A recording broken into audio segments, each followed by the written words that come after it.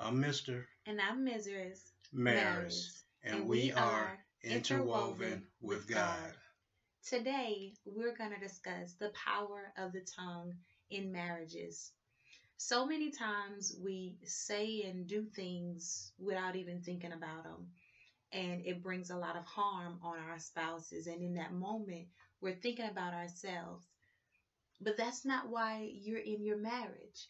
You're in your marriage to think about God and your spouse. So today, as I stated, we'll go over some things that you can apply in your marriage, things that we have learned, things that we are learning that will benefit your marriage in a greater way. Such as one thing that I've learned is, again, God has not given us a spirit of fear, but He's given us a spirit of power, love, sound mind. God has given us self control. And I have had to learn how to control this here. Not always saying things that I feel, not always saying things that I think is right, because you can say something that you think is right and it's wrong. Or you can say something that you think is right and it does not connect with your spouse. There's a scripture in the Bible that says everything is lawful but not expedient, meaning I don't have to say what I think all the time. It may be right, but it's just the wrong time to say it.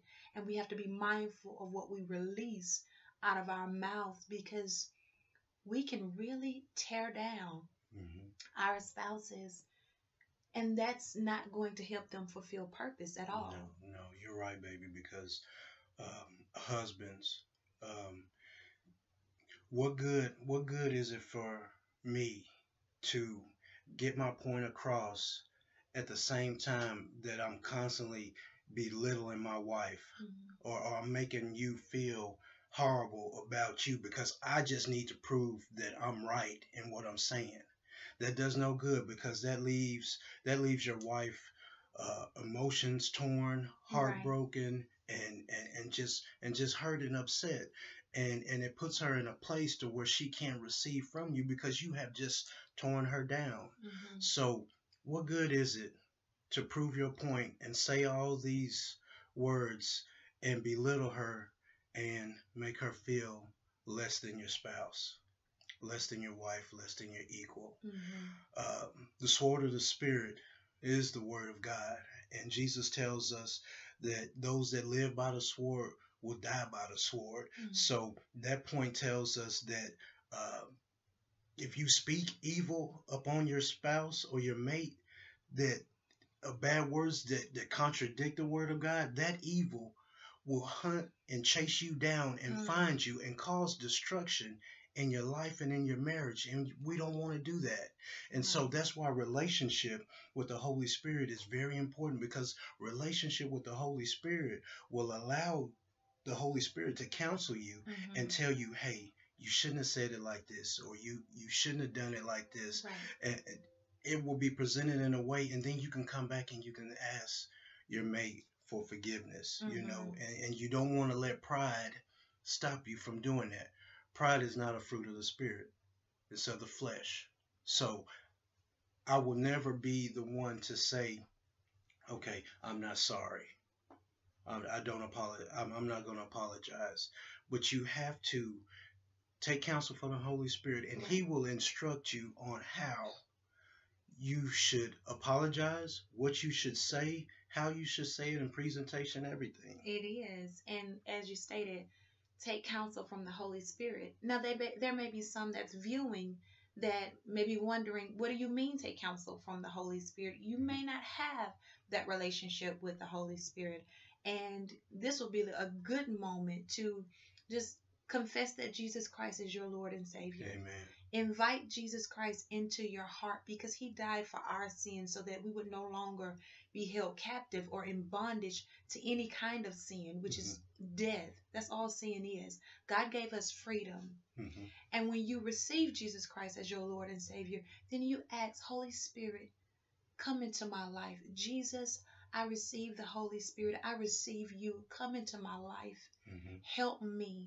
Because Jesus promised that when he left, he would bring back our comforter. He would Yes. send our comforter. And our comforter is the Holy The Spirit. Spirit. And Amen. we need him. Mm-hmm. Even in an argument, you can hear the Holy Spirit. You have a relationship with him, you can hear the Holy Spirit say, don't say that. Mm-hmm. And there have been many times that I have heard the Holy Spirit say, don't say that. And I've said it anyway.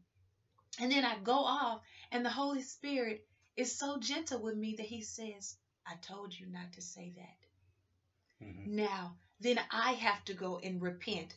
I have to ask God for forgiveness, and I have to pull back that idle word that I spoke into my husband. Mm-hmm. I have to go into the spirit realm and pull down that word, because God told me that he gave me the power to root out Mm-hmm. that's not like him. Yeah. He gave me that authority. So anytime I speak something in my husband that's not right, then I have to go back. That's my fault. It's not my husband's fault.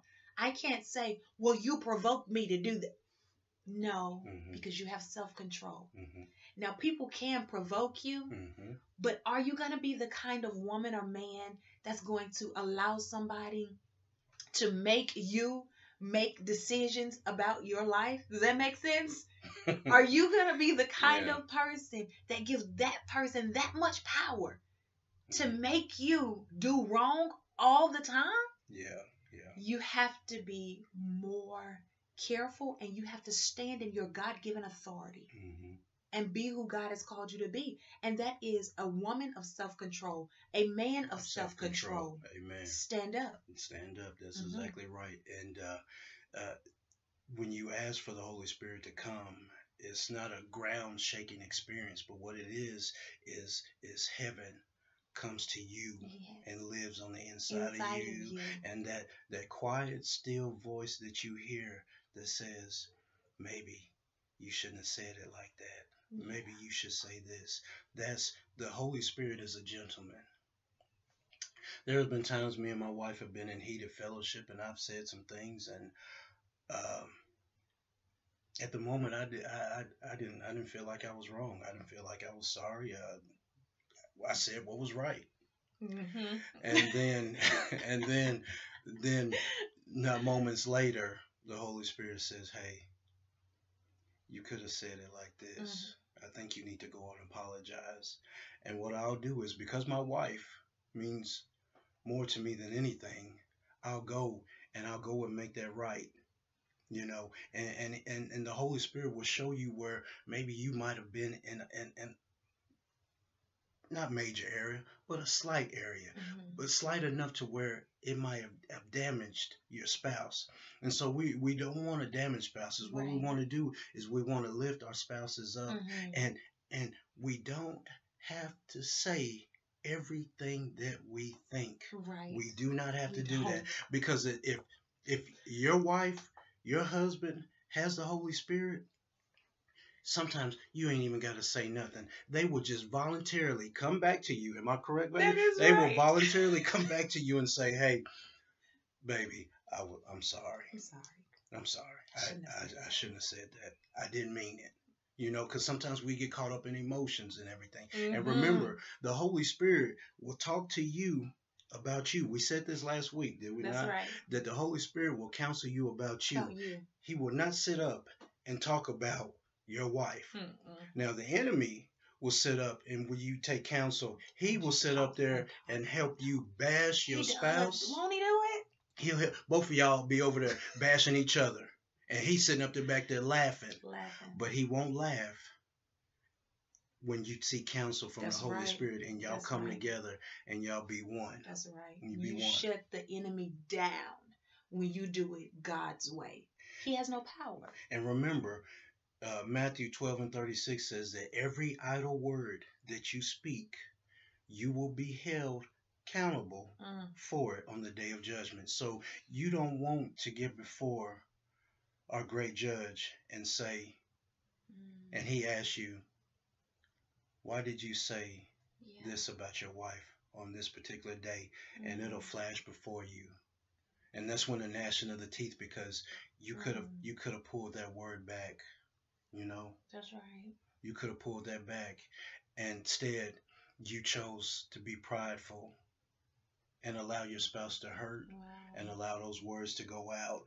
Remember, Proverbs 18 and 21 says that death and life are in the power And the power of the tongue. Mm-hmm. So do we want to live in death? No, we don't. Do we want to live in life? Yes, we do. Jesus Christ came so that we may have life and life more abundantly. Amen. Your marriage can be saved by relationship with Christ Mm-hmm. and good communication. You need those two. That's right. You need those two because in Christ you have love, you have peace, you have joy, you have happiness, you have togetherness, you have all those other things because people will come to try to rip your marriage apart. They will literally try to do this and won't think nothing of it and they'll go on their merry way, but they've just planted a seed and dropped it there and now it's watering because now your words are feeding it, so it's allowing it to grow. Am I right, baby? That is right. It's amazing. Everything that you're saying is creating pictures in my mind, and I'm imagining standing before God with all of the words that I have said and trying to explain to Him. Absolutely. There's really nothing that you can say. You see, I was just speechless right there. There's nothing that you can really say because you had ample time to get it right. Yeah. So from this point on, let's make a decision. We're not going to bash our spouse because do you want to know something? When you bash your spouse, you're bashing yourself. So if I go and I say something about him, and this is why I don't tolerate talking about your spouse outside of your marriage. You don't do that. Because if I go and talk about him, you know how foolish that looks? I'm talking about myself. Because we are one. And when you understand the power of oneness, it's like, I need to cover you and I need to love you. Yes. So some good things that you can apply in your marriage. Think about when you're praising God. God loves for you to praise Him. He loves for you to tell Him how wonderful He is. God, I love you so much. He loves that. It does. It puts a smile on His face. Yeah. So then imagine what it does to your spouse when you look at them and say, you're the greatest man in the world. And you're the greatest woman in the world. It makes you feel good. It does. Because they see you're bad and you're good. But to still love me. In spite of. And say something good about me in spite of. And then take the negative stuff into prayer. That's amazing. Do that for them. Because baby, there has been things that I have not mentioned to you, but I have been in prayer with God about concerning you. And then out of nowhere, you'll pop up and say, well, I've been feeling like this or thinking about this, and I think that I should do things this way. And that is a prayer answered because I never did tell her about it. All I did was communicate to my Lord and Savior Jesus Christ, and He worked that out. So prayer, communication, a relationship will help you save your marriage. It will help you. It will. God will supply your relationship with the love, but we just got to put forth that effort. That effort. And that's key. Marriages work. It's not easy. It's not all the time glamorous. But if you can look back where you started, right, and then look where you are now, you can be joyful about it because you've seen where God has brought you through and the growth you two have made together. That's how you build an empire. It is. That's how you build an empire, by growing together in God, because He is more important than anything. You need Him to keep your marriage together. That's right. And then always remember, when you walk outside, you feel the wind. You can't see it, but you feel it. In your marriage, you can't see the Holy Spirit sitting right here. He's right here in between us. Yes, He is. You can't see Him, but He's there. He's there. You just have to be conscious of Him, just like you're conscious of the wind outside. Yes. Just like you're conscious of all these other things that you can't see, but you can hear, but you can feel. Baby, that's a good illustration. It is. That's very good. That's good. God just gave me that it right there. That's good. So remember, Matthew 12:36, every idle word you'll be held accountable for. Right. Proverbs 18 and 21, life and death are in the power of the tongue. Speak life to your spouse, you speak life to yourself. I'm Mr. I'm Mrs. Maris, and we are interwoven with God. Thank you. Bye-bye.